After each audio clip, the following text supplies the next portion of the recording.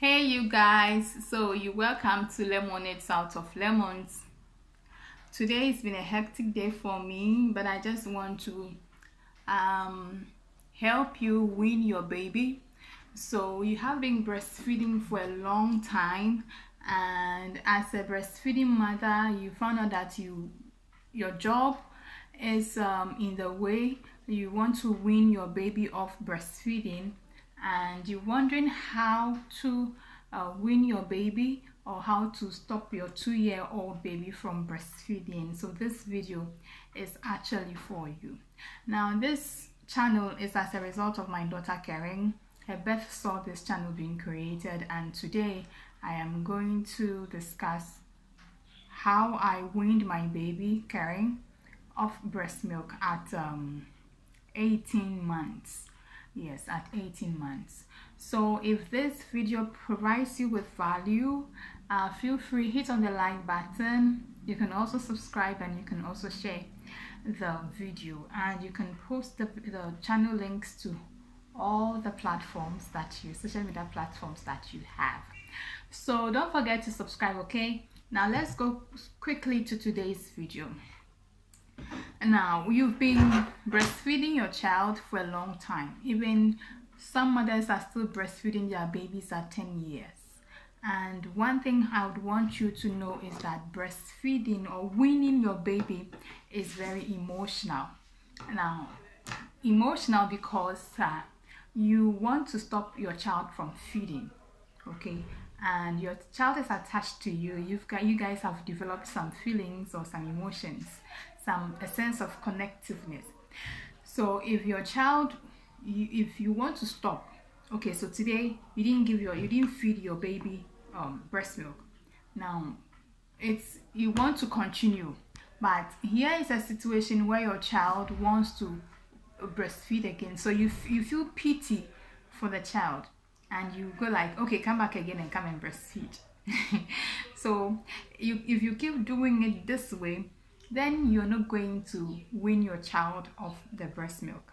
So today, 3 hours intervals, you haven't fed your child. Now you find out that she comes and she wants to, Karen for instance, want to put the hands in your bra and then pick up the breast and suck. And then she does it now. So you feel pity. Oh, my child wants to breastfeed. Let me just give her the breast milk, and then you give it to the child.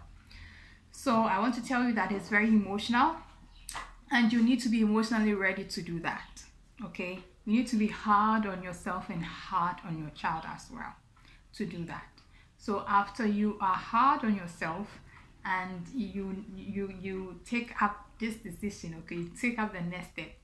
So if you have been breastfeeding your child breastfeeding your baby for 2 hours intervals for 6 months, or 3 hours intervals for 24 months, and you want to wean your child, you should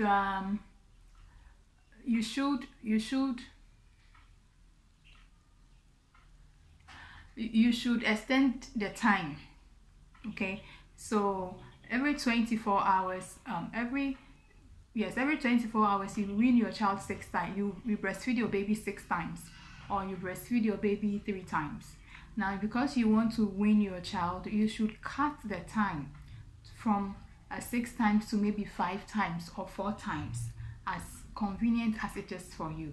So to 4 times, and then if it's 3 times, you cut it to 2 times, and then 2 times you cut it back to 1 time, okay, once. So as you are doing that, your child is limiting the breast intake, which is going to limit the breast milk production in your breast, because the more your baby breastfeeds, the more the hormones produces breast milk.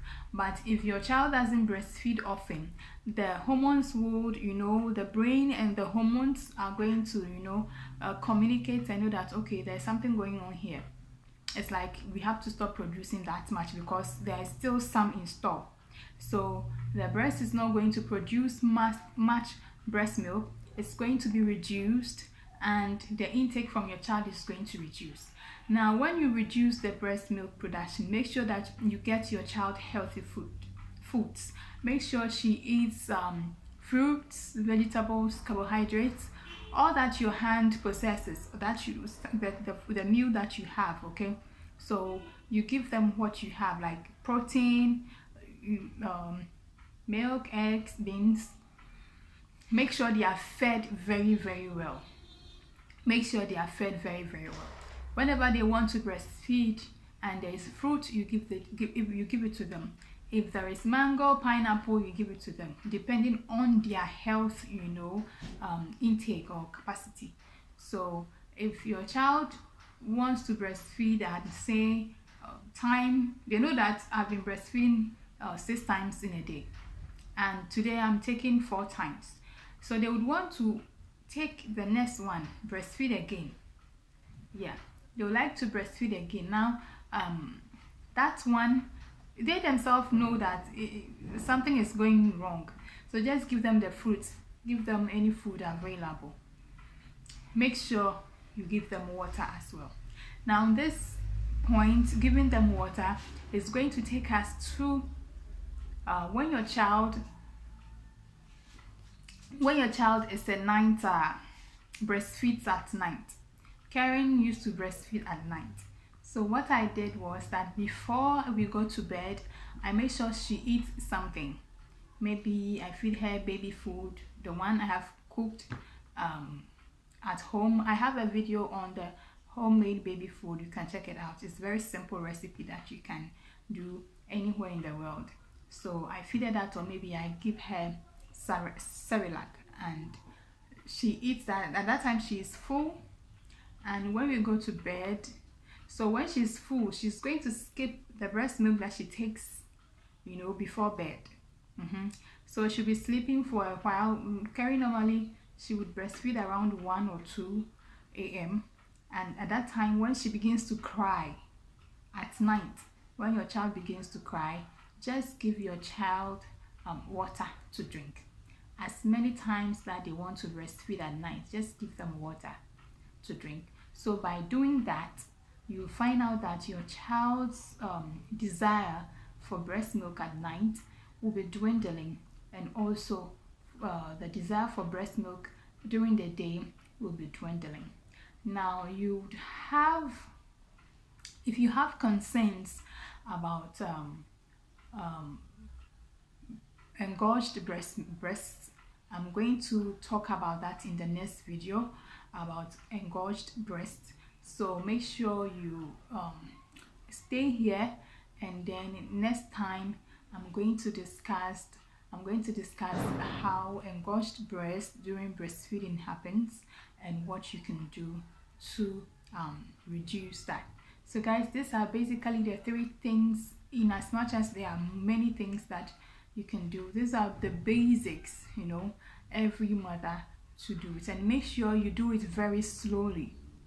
Do it very slowly. Don't be in a hurry to get your child off. If your child is addicted to breast milk and all of a sudden you are cutting it, your child is going to struggle, and you're also going to struggle. Okay, so this is basically what you have to do during breastfeeding to wean your baby off breast milk. Guys, if this video has been valuable, feel free, hit on the like button. You can also subscribe, you can share this video, and you can also leave a comment below. Let me know how this video has helped you wean off your baby from breast milk. I'm going to come by your way some other time. Until I do that, it's bye-bye for now. If there is a noise at the background, please forgive me. This area gets crazy sometimes. I'll see you some other time.